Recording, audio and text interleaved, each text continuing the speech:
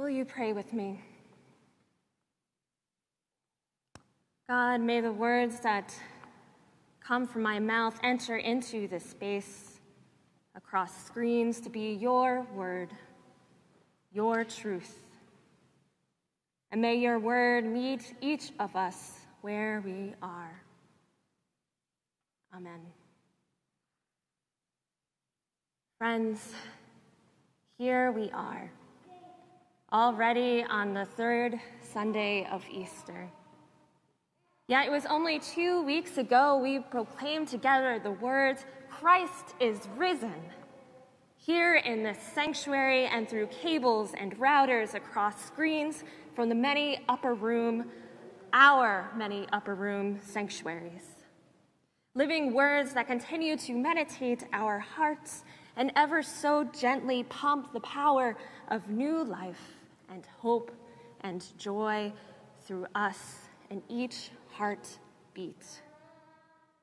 That day, that holy day, I felt those hallelujahs reverberate throughout my body, the joy rush through my fingertips, especially when I witnessed a whole lot of our faces on that screen, singing together, "Christ, the Lord has risen today."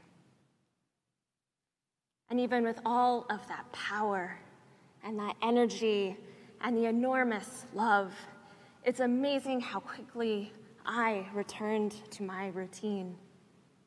I woke up on Monday, I grabbed a cup of coffee and my laptop and opened up my to-do list. My mind already into the next week. Grateful, yes. Full, yes. And in the motion of what was to come and what I needed to get done.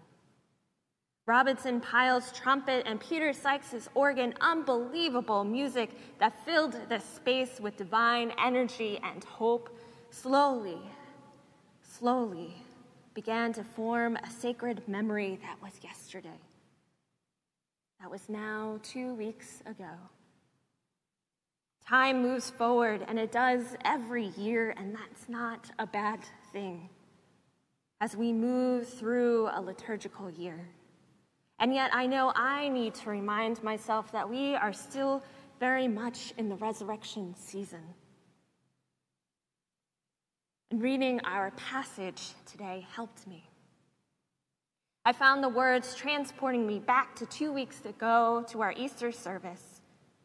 And do you know what was the first memory that came to my mind? Sarah's conversation with one of our younger and wise Sunday school students, Lorraine. Acknowledging that Easter is mysterious, Sarah asked Lorraine, "Do we understand how Jesus came back to life?" Lorraine confidently answered, "Nope." Lorraine, thank you for speaking truth and wisdom into our service. There is so much mystery. And no, I do not understand.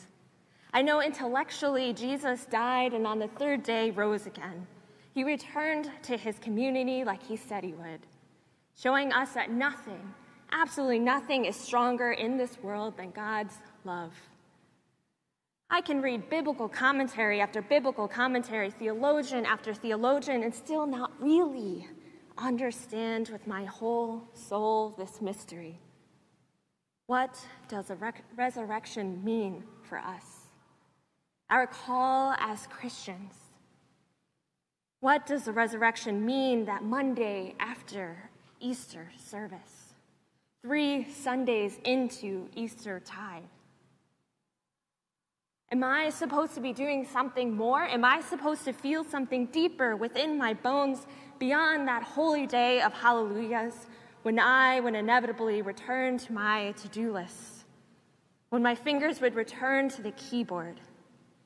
What does the mystery of the resurrection mean in between the emails, the phone calls, grocery shopping, cleaning, meetings, bills, and reading the news?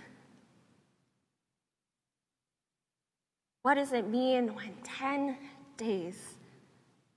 10 days after a glorious proclamation, 10 days after celebrating the news that Christ is risen, we hear about another Black man, Dante Wright, shot and killed by a police officer for simply being Black.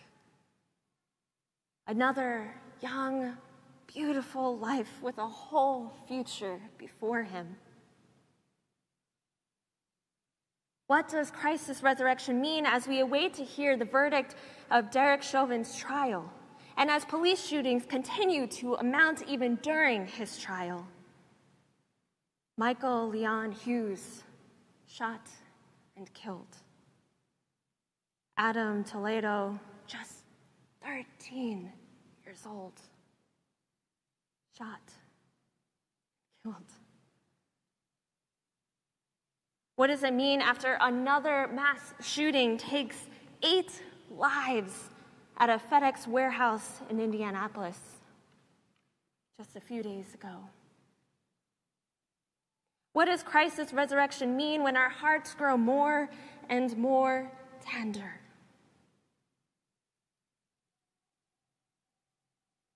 Our scripture today tells us that Jesus arrives to meet us right there in that tenderness, in that vulnerability, in that grief.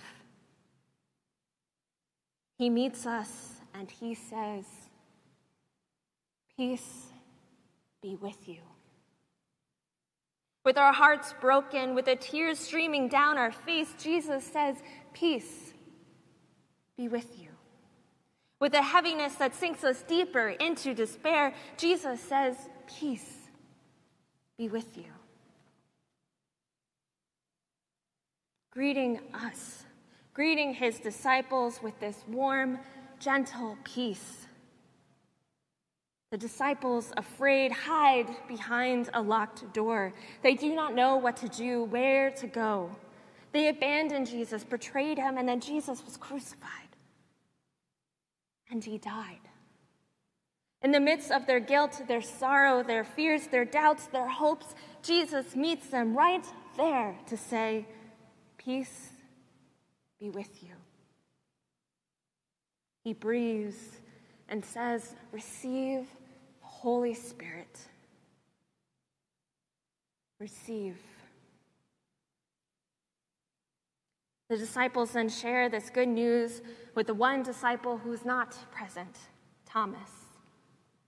And Thomas wants and needs to see this for himself to believe it was really Jesus who returned, that it was really Jesus who extended this peace to them. Now, I know there's usually a lot of emphasis on Thomas and his doubt, although this doubt is not just unique to Thomas. In the Gospel of Luke, it is the women, Mary Magdalene, Joanna, Mary, the mother of James, who found the tomb empty. And there at the tomb, they were met by 2 men that gleamed like lightning that told them Jesus had risen from the dead. So the women then went out to tell the disciples, but the disciples did not believe the women. They needed to see for themselves. So we do not just see it in Thomas. The disciples, the other 11, had their moments of doubt, yet Jesus meets them.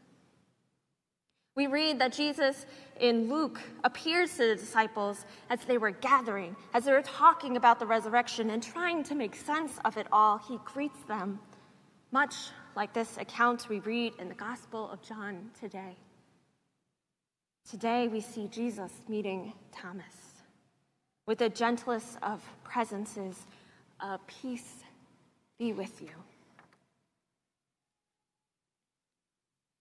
Knowing that Thomas needs the reassurance of a touch, Jesus invites him to place his fingers on his hands, to feel them, to bear witness to the holes in his hands from when he was nailed to the cross. And Jesus tells Thomas to not doubt, but believe. Perhaps saying, "Do not doubt that I ever left you, but believe that I am always here." And I think I think it is even possible to read this passage as not just providing proof so that Thomas believes, but maybe it is not all about doubt or belief, but about an invitation that holds Thomas in his vulnerability, an invitation that opens the doors for Thomas to receive the grace of God, to reach out as he is able, to feel with the touch the power of resurrection. I asked a dear friend if I could share a conversation she had with a brother at SSJE, St. John the Evangelist, an Episcopal monastery here in Cambridge. In one of our divinity school classes, we were talking about our prayer lives. My friend vulnerably shared how she feels like she can never pray right.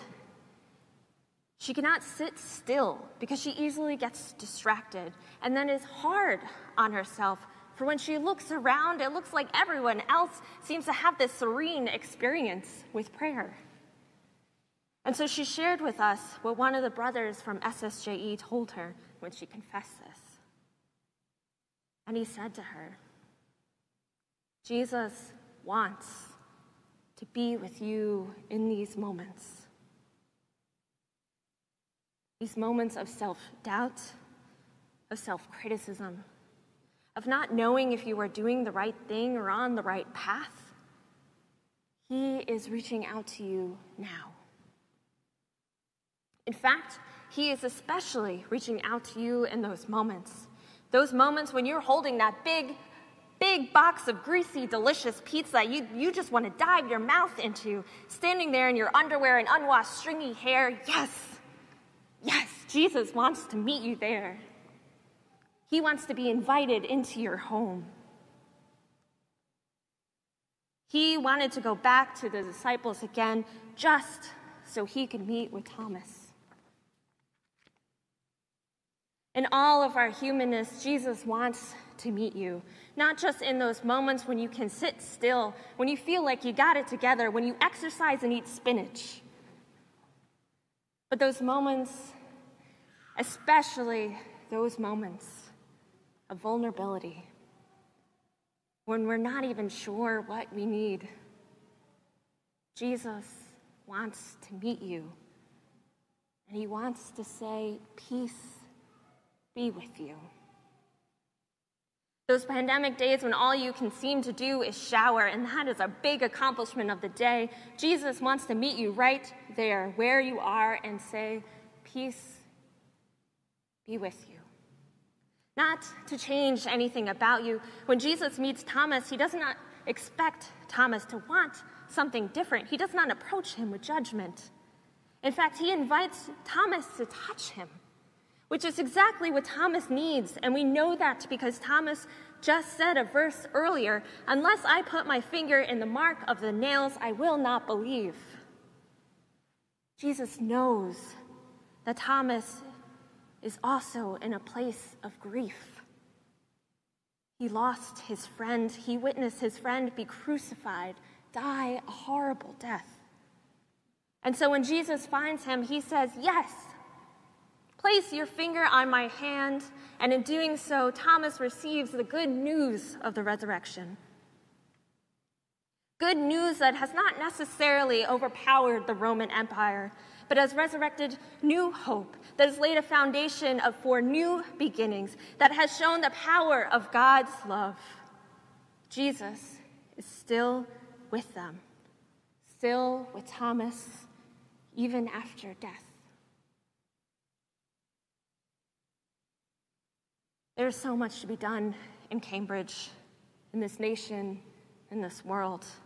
Every Black or brown person who's not able to live their whole life as God intended is one too many lives lost.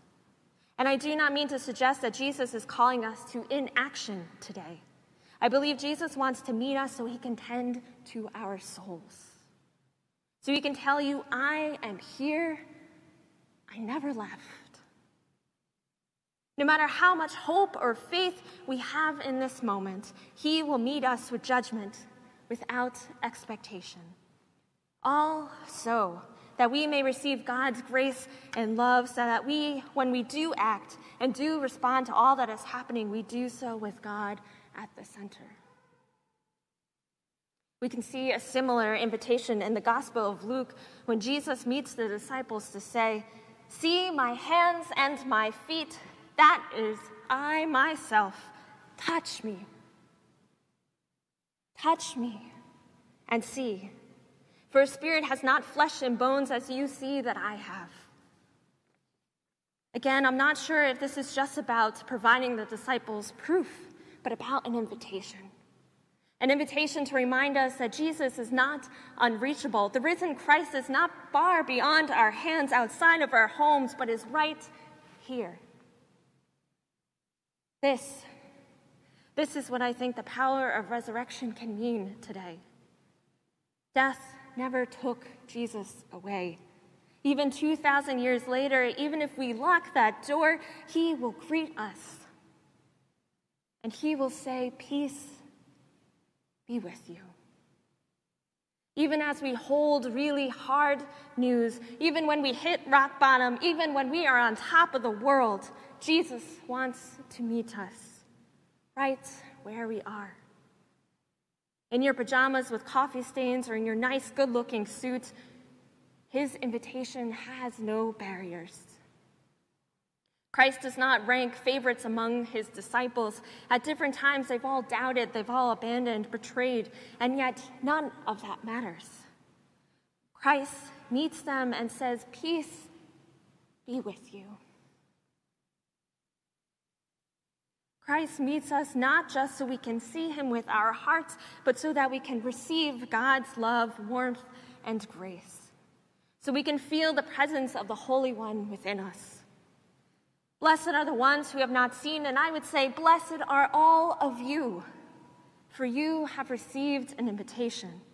You have received the breath of the Holy Spirit. You have received the good news that Jesus wants to meet you. To answer my questions from the beginning, am I supposed to do something more? Not just yet. Am I supposed to feel something deeper within my bones beyond that Easter day? No. I am supposed to just be me, just where I'm at, so Jesus can tend to my soul. May the peace that Jesus shares carry you through the news of another life lost to gun violence. Carry all of us through to an imagined kingdom of justice and mercy. And yes, even carry us out of our beds on a dreaded Monday morning. May we remember that Jesus' invitation is always here. It will never go away. Jesus is not going anywhere. This is the power of the resurrection that we can always turn to. Well after Easter, well after even Eastertide, well into our everyday lives, schedules, and to-do lists, Jesus' invitation is here for each one of us. In doubt or faith, it doesn't matter. In hope or despair, it doesn't matter. Locked or unlocked doors, it doesn't matter.